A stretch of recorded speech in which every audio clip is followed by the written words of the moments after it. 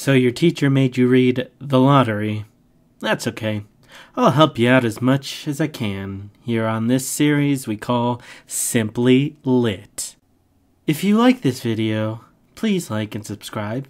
And if you'd like to donate to my audio career, please do so at paypal.me/dubonmo.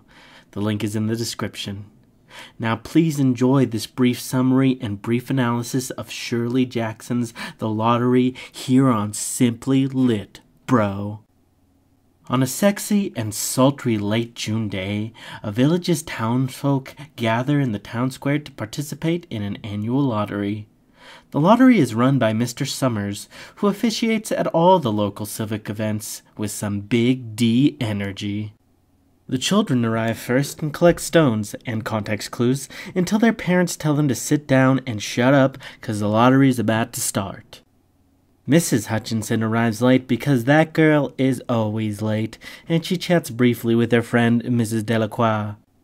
Some geriatric beehole in the crowd brags about how he's attended every lottery.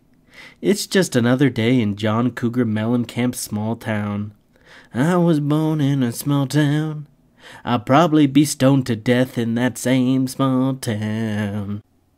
Mr. Summers calls up the head of each household individually, and it's an old-fashioned town, so the head of the house is always a grown dude. He directs them to a black wooden box that looks older than all the dying food in my ancient refrigerator. From the black box, each pulls out a slip of paper. Once the patriarchal bros have chosen, Mr. Summers allows everyone to open the paper to see who's won the grand prize. Da-da-da-da! And the winner is Bill Hutchinson. Then the Price is Right music plays. Dun-dun-dun-dun! Meow, meow, meow, meow. Mrs. Hutchinson, his ever-tardy wife, starts protesting. Well, shouldn't she be happy? Her family has won the lottery. Oh, it must not be the megabucks kind of lottery. There are 5 members of the Hutchinson family, and so stone-cold Mr. Summers puts 5 slips of paper into the old box, and each member of the family draws. Tess, Mrs. Hutchinson, draws a slip of paper with a big bad black dot in the center. Mrs. Hutchinson protests again that this isn't fair, but it's all for naught. The townsfolk surround her and begin to throw the conveniently placed stones all around the town square, right at her. Even her own son, little Davy, casts a few stones. Take that for making me clean my room, Mom.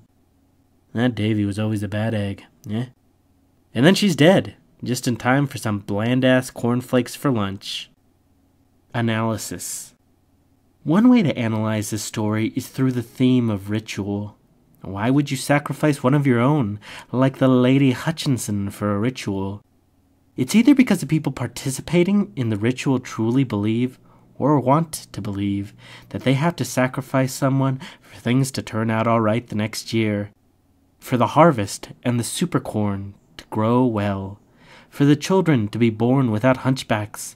For success to come in all your boy band endeavors. Therefore, the very idea of ritual is put into question, and it's up to you to analyze what that means. How far would you go for belief? To have faith that things will be okay? What does the idea of ritual now mean to you because of this story? What is the intended moral of this story? Can ritual of this sort serve a purpose? How does ritual affect the individual and the society? Jackson wrote this in 1948. Are its themes still relevant today? And that's it for now, y'all. There's plenty more to analyze in this story than what I've just mentioned. Ouch! Quit throwing rocks, you beeholes! It's a Hutchinson gal that drew the slip. Damn. If you have any requests for short stories or poetry summaries and analysis, please let me know in the comments. Wishing you all a good day. Stay lit with Simply Lit.